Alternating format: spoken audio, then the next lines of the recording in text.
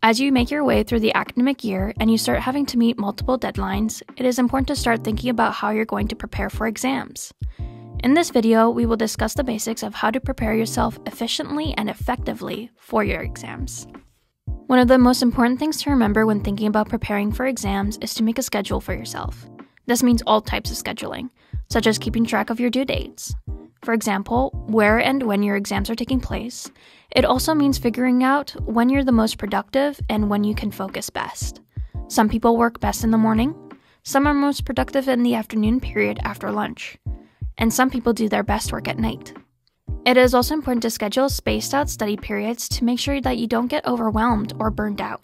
Check out some of our resources such as assignment calculators to learn more about pacing work. One of the ways that you can make sure you're studying in the way that suits you best is to test out different study methods. Some students find the Pomodoro method to be very useful, as it gives you a specific set amount of time to study along with a set relaxation period, so you don't have to worry about burning out your brain capacity too quickly. Check out our blog post linked below for more insight into this method.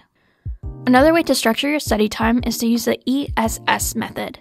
The acronym stands for early, small, and soon. The study method consists of breaking what you need to study into small sections, starting to work on those different sections as early as possible, and setting deadlines for finishing each segment so that you can work through all the material by a set date. Many students find testing themselves to be an excellent way to prepare for exams and learn their class content. One way to use this study method is by finding practice exams or previous exams for your class. So that way you can see what material from classwork was focused on in the past, which can give you a general idea of how exam questions will be structured. Another way to test yourself is to do the quiz and recall study method. With this method, you can write a list of questions based on your class material, write the answers, and then later work through the questions and test your knowledge as you go. The Cornell Notes method is a great way to take your notes for your class and to ensure your notes are easy to understand.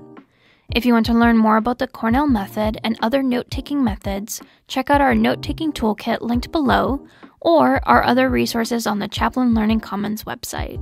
To enhance your studying, try to use your notes or combine the above methods to synthesize information, find similarities between problems, distill knowledge themes, etc. You could also try teaching someone else your class material, quizzing a friend, talking out loud to yourself, or even explaining your notes to another person, such as a parent or a pet. Teaching others, even if it's just your pet, has proven to have a very high learning retention and is an excellent last step in your preparation. We recommend testing out different study methods to see which one helps you learn your class material the best. Another important thing to remember when preparing for the exam season is to check whether or not you're eligible for accommodations, and to make sure that those accommodations are confirmed for your exams. For example, if you look at your schedule and find that there is a conflict, or if you have more than 2 exams within a 24-hour window, you can reach out to academic advising to reschedule one of your exams in order to make it more manageable. It's also essential that you reach out to get your concessions or extensions far in advance, as these accommodations may not be granted if they're outside of the eligible time frame. Thank you for watching our Preparing for Exams video. If you want more information or more resources, be sure to check out our website, learningcommons.ubc.ca, and the rest of our Preparing for Exams toolkit.